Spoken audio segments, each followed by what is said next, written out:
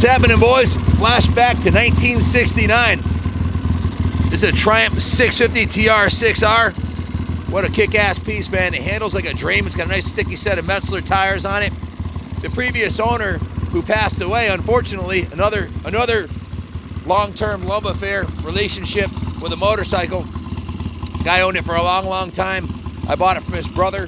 He bought it to the museum last week, and this is exactly the way the bike came to us, man. It's absolutely beautiful. He's completely restored the paint, put a new paint job on it, including the headlight.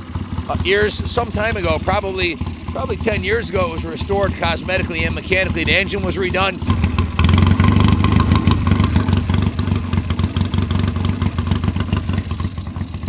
Bike's in really nice shape. No evidence of it ever being crashed or smashed or anything like that. And obviously, well, it was a well-loved machine.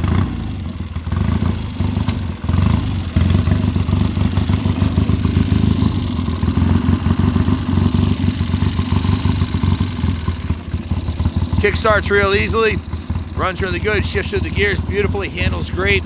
I like the bars on it. I don't know if these are the original bars or not, but it feels like a Steve McQueen machine to me, that's for sure. Showing 16,000 miles on the odometer. The seat's in real nice shape.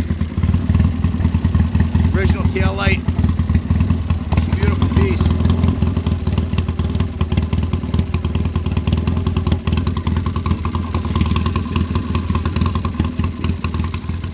The header pipes appear to be the originals, but it has a shorty set of little baloney mufflers there, little short mufflers.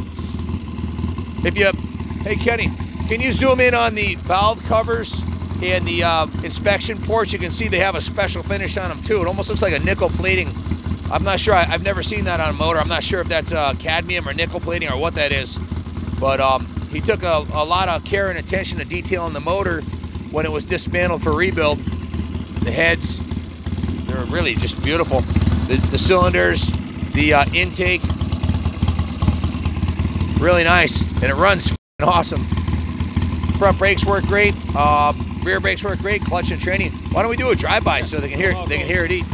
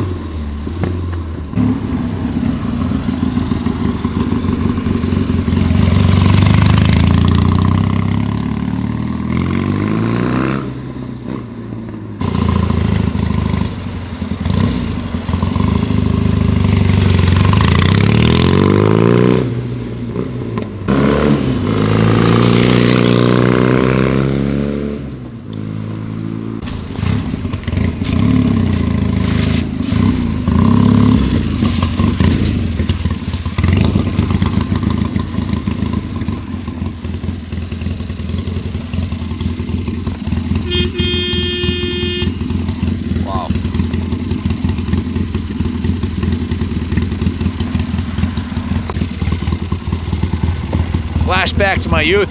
When I was a kid, I had a 72 Triumph Daytona 500, the little brother to this one. This is definitely a beefier machine. This was a bike to have back in the day. This dominated street racing, track racing, flat track racing. This jacket I'm wearing right here, Gary Nixon, he was a flat track racer who dominated the circuit on a Triumph. And I think if you read the jacket ears,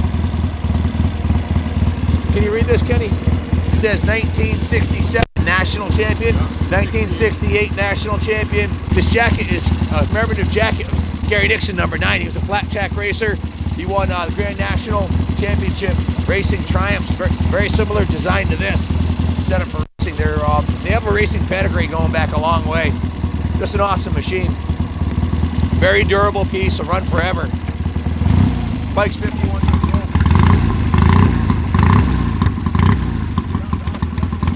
sounds mint. It's a hoot to drive. It's freezing cold out, but I'm warm inside riding this thing. We should bring it inside by the, can you open the second door floor? I want to bring it down by the other Triumphs.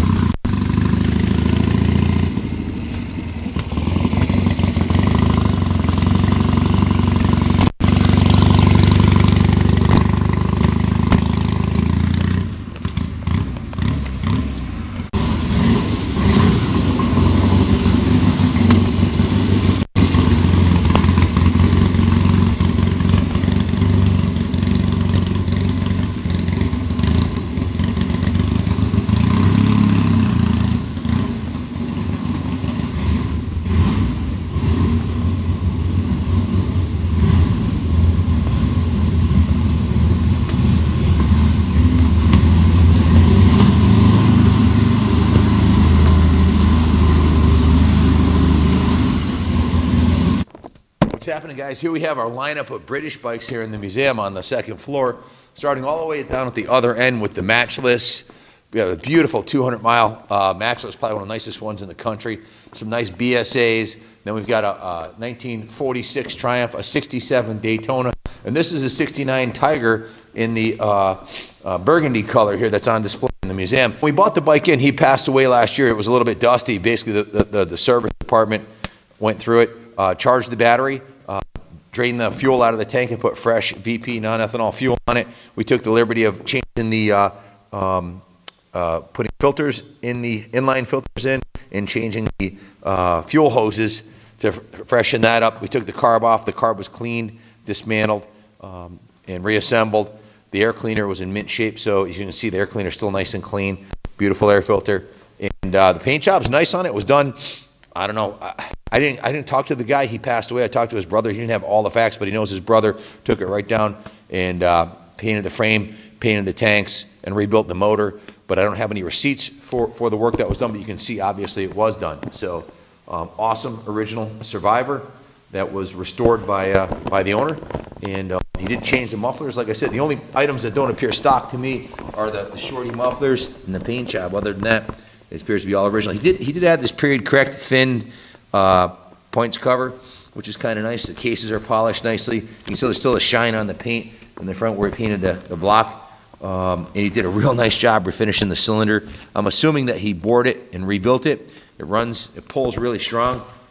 Compression's good, and everything works nice. The tachometer, speedometer, the lights, the amp gauge, everything works perfectly on it. So, in fact, the tires still have the nubs on them. They can't have more than a couple hundred miles on them. They've got the nubs front and back still. So ready to roll back into the museum here. I'm going to look right at home here with the 69 and 68 and the 40s Triumphs here. It belongs in here, or it belongs on the open road. It's up to you. But yeah, it's if you buy the bike and you want to leave it here in the museum, it would go into the British section here. If you want to buy it and ship it anywhere in the world, we can help you with that. Just call for a quote. 860-454-7024. Call anytime during business hours. Just a kick-ass bike that somebody obviously took care of quite well. I mean, even underneath the seat, everything's nice. The seat base, the wiring is all intact. Oil's clean. Beautiful piece. If you have any questions, give us a call. 860-454-7024. It's going up on the auction, which will end next Saturday. Hopefully somebody will buy this and this will make an excellent Christmas present. The jacket doesn't go with it. I don't know where you'd get one of these. They haven't made these in 20 years, I don't think. And this is a gift from a friend, this jacket. So it's one of my favorite jackets. Long history of being a Triumph buff myself. So thanks for watching. Stay tuned. God bless America, and long live the Queen.